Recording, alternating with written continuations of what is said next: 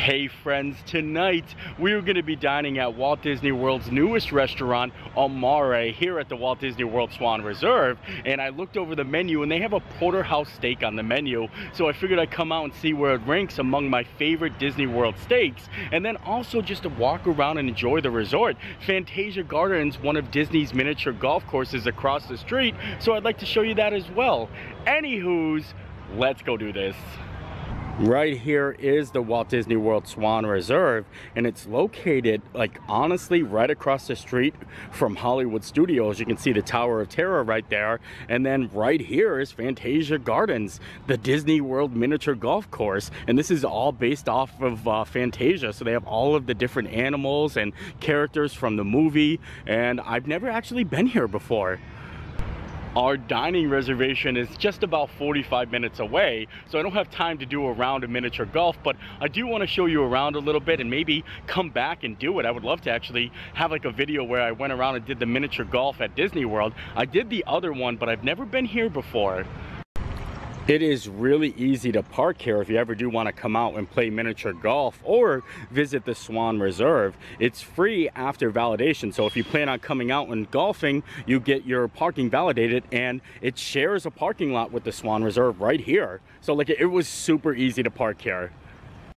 I'm also very excited to just kind of browse around a new Walt Disney World Resort. I've never been in here, and I've been watching this being built for the past couple months, and I've been really anticipating coming out, and tonight's the night, and we're gonna have some good food too. Look at how awesome this golf course is. We've got Sorcerer Mickey right here, right in front of the Tower of Terror, and I just love it. I feel like maybe if we have time, we should come back out and play. I mean, it's gonna be hard, especially since I'm by myself, but this is really awesome. I'm really like super pumped about this, and I love how it's got hidden Mickeys everywhere. I think I have decided we are going to come back out and we are going to play some miniature golf after we have dinner, and that's going to be a fun experience.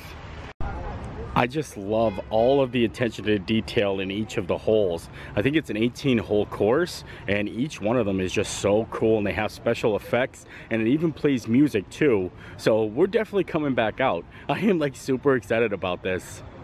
Now that we actually have plans for after dinner, we're gonna head over to the resort and check that out and get all checked in for dinner. And I'm excited. I'm in a good mood for a good steak, and also they have some prawns on the menu that I think I might want to try. But we will be back, Fantasia Gardens and Sorcerer Mickey Apprentice Topiary. Look at that. Oh, it's just so festive. I really, really love it. And it's literally right there. Like, you can just walk across the street. That's probably a cool added benefit for staying here at the Swan Reserve.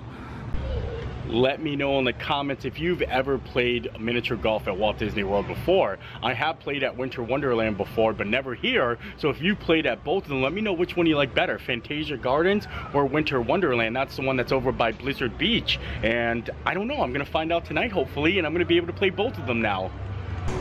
We're gonna actually head inside now, and another thing I just realized is you can walk to the boardwalk as well from here. You can actually cross the street and go right on over. Right there's the Swan and Dolphin, and the boardwalk's right there. It's got a crosswalk and everything. Probably, I'd say 5 minutes. Well, as soon as you walk in, I'm kind of impressed with how it looks, and we have to go up these gigantic escalators here. Look at those. They're huge. Honestly, I feel like it's the stairway to heaven right here. We're going all the way up. I'm not too sure where the restaurant is or where the lobby is. This is my first time actually being here, so I'm kind of experiencing it along with you guys. Oh, well, it looks like we found the lounge, and we found the check-in lobby area. Look at this. Very pretty up here. And this is a really nice lounge. Holy moly. Okay, I am really impressed with how homey this lobby and resort is already. I love the furniture. I love how it's got plenty of spots where you can just sit down and enjoy drinks because the lounge is right there. I wanted to take you all the way up to the 15th floor because they have a special view, like observation terrace area, where you have amazing views, and I guess that's why they call it the view, of all of Walt Disney World, but it's closed today for a private event. So I came outside on the 3rd floor, which is where the restaurant is, and this is where the pool is too. The pool is on the 3rd floor, and I think that is kind of cool. There's a couple people in there swimming at the moment, so I don't want to show you too much, but take a look at that. Right there's the pool, and right here is like the resort, and we're on the 3rd floor. Like, we're elevated up. I don't know how to show it to you. Oh yeah, maybe over here I can kind of take a peek, see down. So we're about 3 floors up. Isn't that really fancy? Right here is the restaurant, and it doesn't set to open until 5 p.m. and I have a 5 p.m. reservation, but I'd like to show you guys when I have the opportunity of what the restaurant looks like without a lot of people being in here dining, and I love it. Look at it. It's very nice in here. Very classy, and I kind of like just the way it looks, and a nice view as well. I think we can look right out that window right there, and I think you might be able to stare at Tower of Terror. Now we are all checked in and seated at our table. Time to look over the menu and order some food. I love the fact that this restaurant has an open kitchen as well, so you can actually see right in there and watch the chefs at work, and a nice little pizza oven there, because I do know they have some flatbreads, but we're here for the Porterhouse. It's also really awesome to see real menus again, like actual menus, not the ones that you have to pull up on your QR code.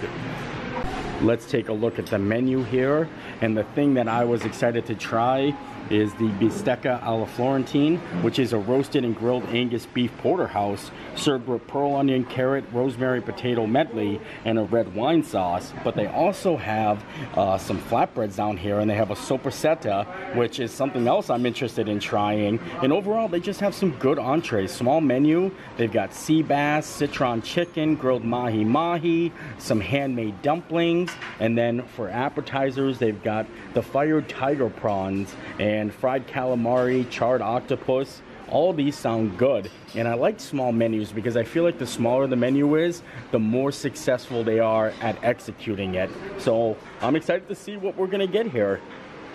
I think I'm gonna start off with the tiger prawns, which I'm so excited. If you don't know what prawns are, they're kind of like shrimp.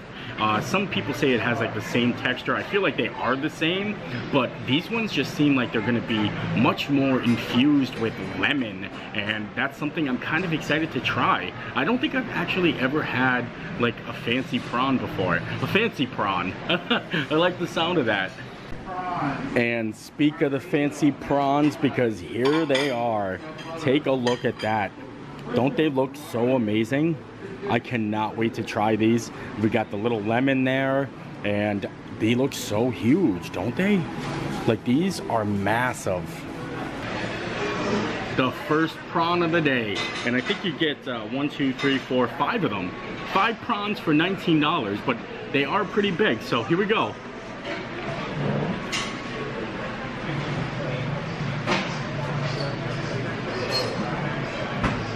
Holy moly.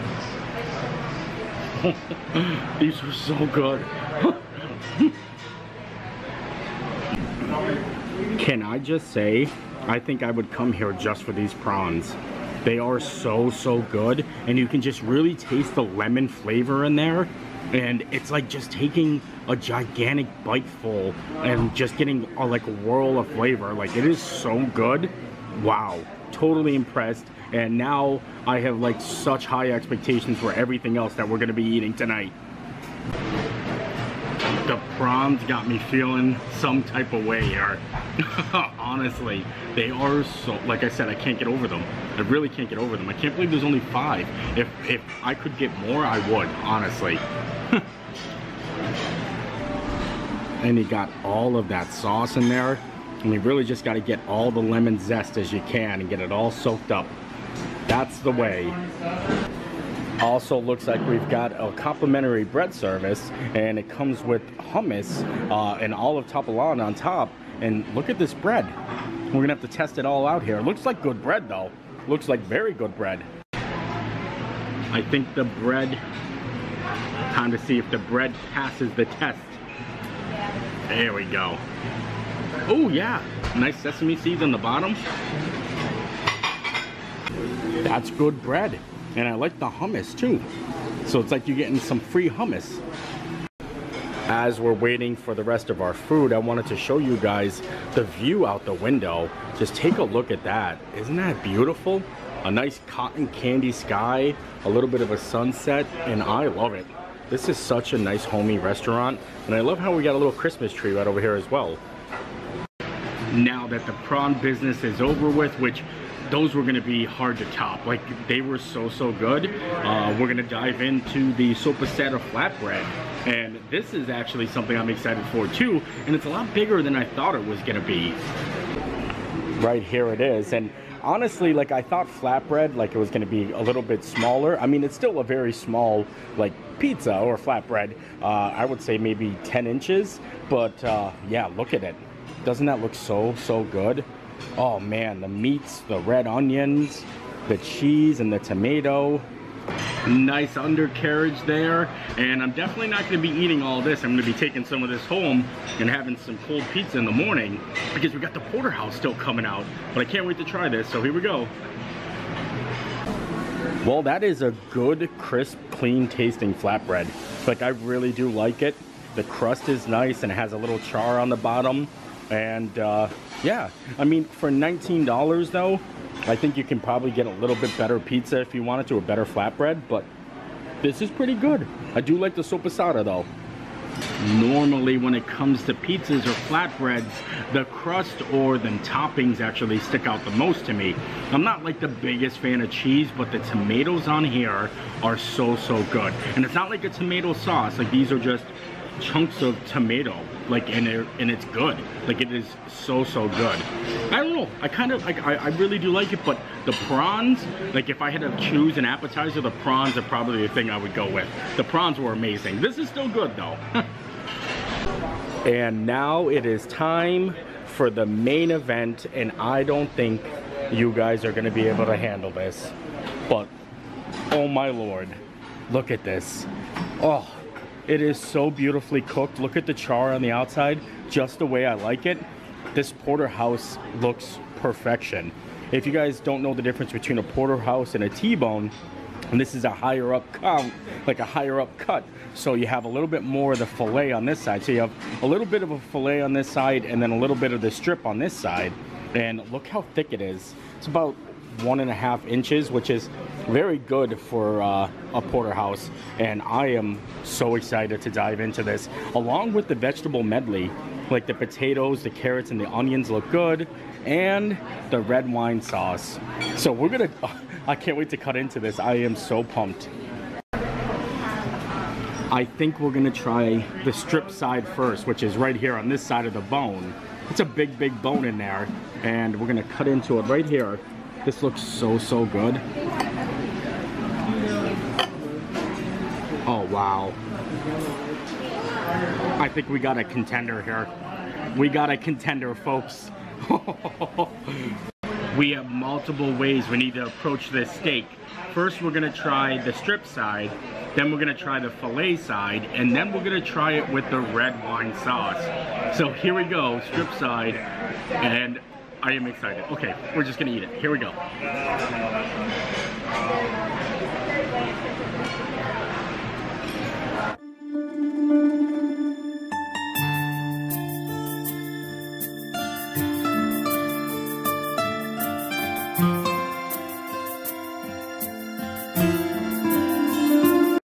This is up there, guys. I'm gonna say it now. This is really up there. Now we're gonna try the fillet side, and this might just seal the deal. Oh my lord. This shouldn't be like this. It's just so good. Oh my lord. This is such a good steak. Holy moly. Now the fillet side and the strip side was so good.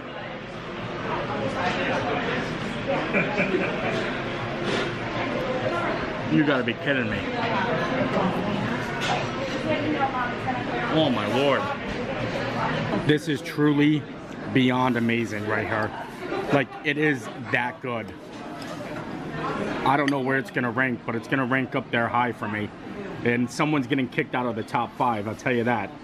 Now I'm gonna grab a little potato with the filet, and a little bit of that onion right there. That's how you do it. You can really taste the lemon oil inside of like the steak, because it is finished with the lemon oil. It's not overpowering lemon, but it is a Mediterranean style, and I think they use Lynn's beef here, so like the beef itself is top notch. And honestly, I can't wait to try the red wine sauce. But we're gonna try a little bit of the vegetables and potatoes with the steak, and then the red wine sauce.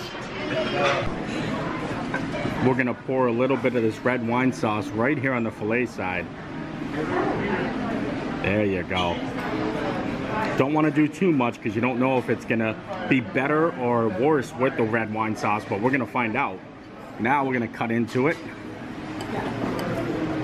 or we can just pull it apart, because that's what we can do. Look at that. You can just literally pull it right off. Now with the red wine sauce. Here we go.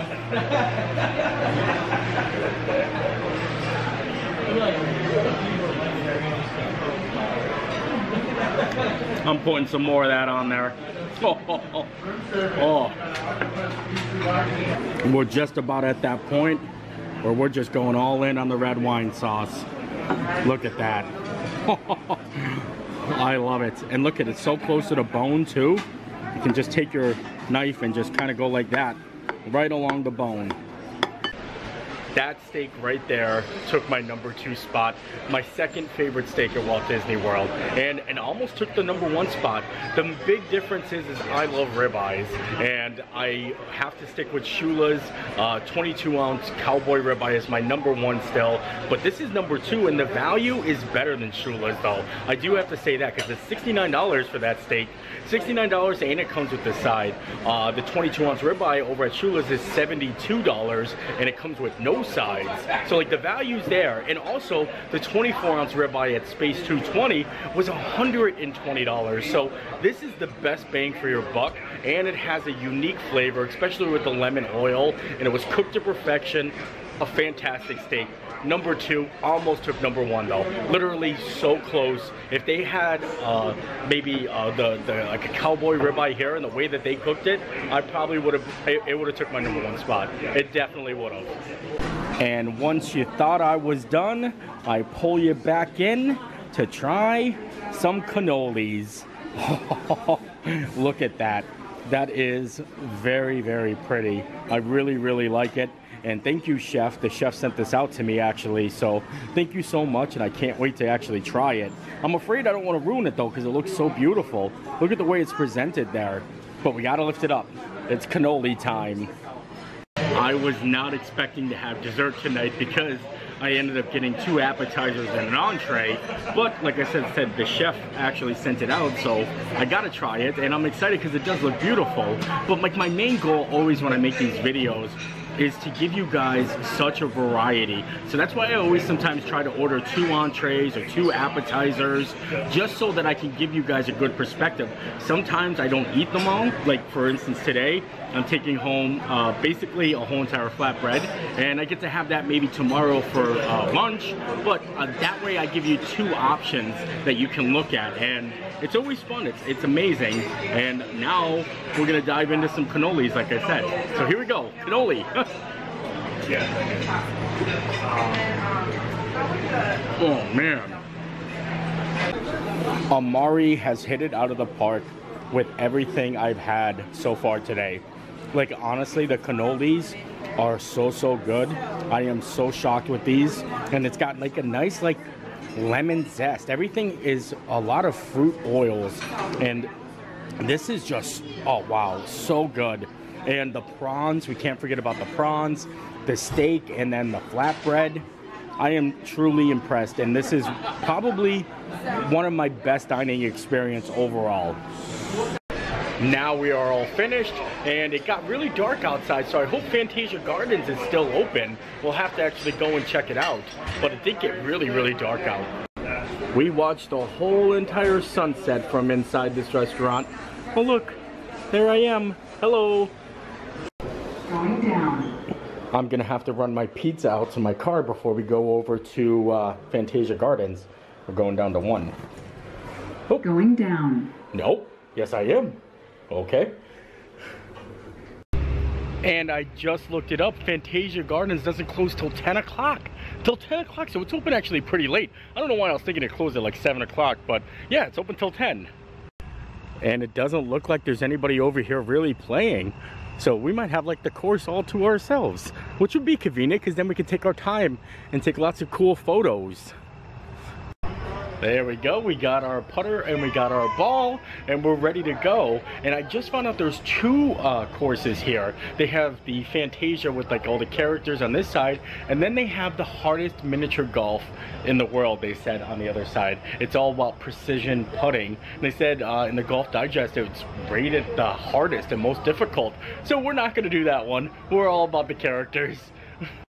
So now we're on hole 1. Now I'm not going to show every single hole because I feel like it would take a while, but I'm just going to show you guys the fun ones that I have fun with, and I'm not going to keep score since it's just myself. Maybe I'll set up the camera down here and then maybe catch a hole in one. That would be amazing, right?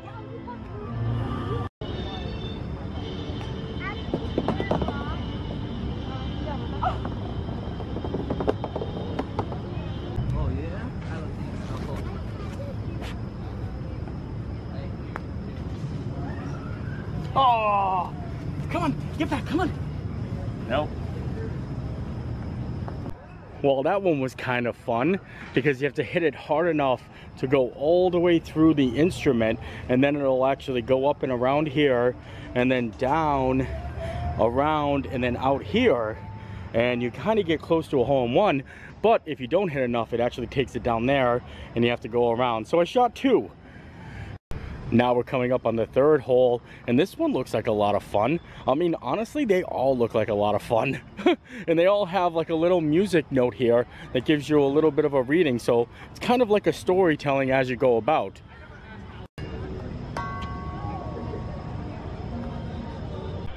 I am not doing that great. I mean, I wasn't the greatest golfer to begin with, but now we're at the Nutcracker and it's all fun. I'm not keeping score or anything like that, but it is kind of fun doing it, you know what I mean? Now I am excited. We're coming up on some of my favorite characters from Fantasia.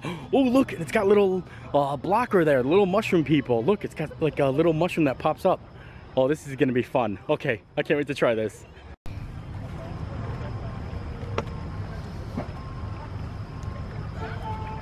Don't block me now.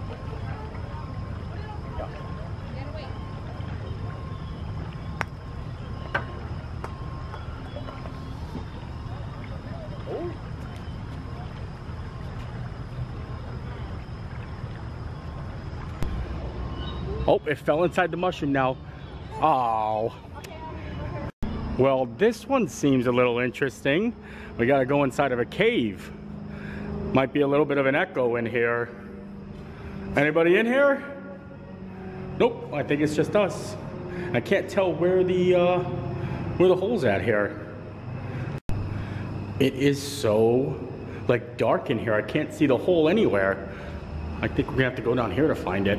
I don't know actually. Maybe it's on this side.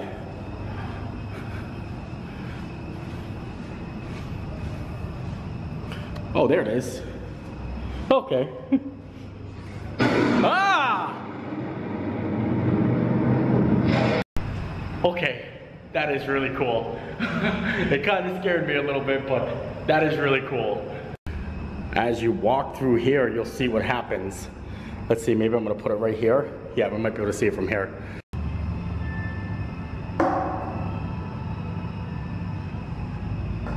No way! No way!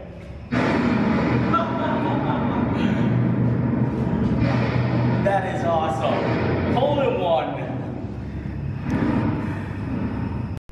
I can't believe I just got a hole in one, but I was trying to show you what it does right here. Watch. Oh, that is awesome, isn't it? This is so cool. It's actually really easy though. All you have to do is hit it right down the center right there, and that's it. I'm not sure if I got that on video or not, but I did get a hole in one on that, and I feel very proud and accomplished right there. Skipping on to number 12 now, and it's the Dance of the Hours. This is one of my favorites because I love the little hippos, and we're gonna try to knock it in that crocodile's mouth. It's gonna be a little difficult, don't you think? Well, now they just keep on getting better and better. This looks really fancy, doesn't it? I like this one. It's very pretty over here. I could see someone taking some like school photos or something, but I guess we're gonna try. Here we go. Gonna try doing this one one-handed. Here we go.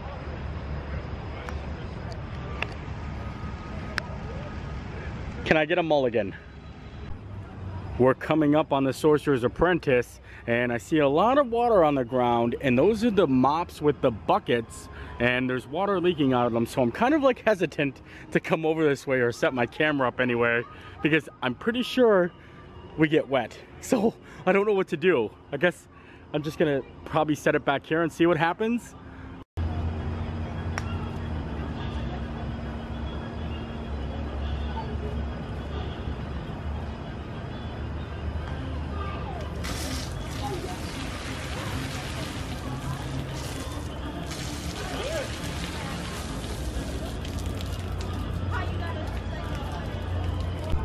I'm glad we didn't set the camera up. I kind of knew it was gonna happen. Look, I had to shoot in the water itself, and these buckets literally throw water out on you. So, gotta be careful when you're walking under here. Kind of just sprays. Oh, and look at how close I was. Can you believe that? Oh, so close. Don't you want to go in your home? There we go. Now it's time for Sorcerer Apprentice Mickey himself, and this is the one we saw when we were coming over and exploring, so I'm excited. I think it's 17, so we got only 2 holes left. This one you got to shoot up, and then it comes down over here and has to land right there, so we have to make it come to the right. So it's gonna be a little difficult, but we're gonna try. I mean, we failed at every other course. And finally, the 18th hole. Look at this. I'm pretty sure the ball doesn't come back from this point on. We just shoot it in there and say goodbye. So here we go.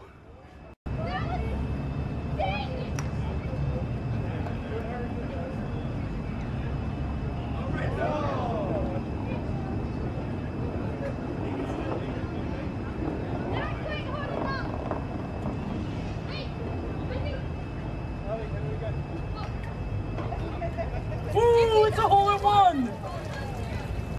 And I guess with that, we're done. I played 18, I shot 18. What can I say? No, really? Like I said, I didn't keep score, and I got 1 hole-in-one, and that was all. Well, technically 2 hole-in-ones, because at the end there, that is a hole-in-one. That's 1 shot, so I don't know if you play that or not, but the rest was like 2 to 3, and even a 4 or 5 in there. I mean, give or take. Anywho, this was a lot of fun. I wish I would have known. Like I said, I would have loved to do this with some friends. They serve beer here. Can you imagine having a night out where you're doing some miniature golf, drinking some beer, and relaxing? But overall, I had a great night. I had so much fun. I enjoyed my food very much. Like I said, 2nd best steak at Walt Disney World. And yeah, that's gonna do it for me. I hope you enjoyed the video. I enjoyed making it. We'll see you next time. Bye.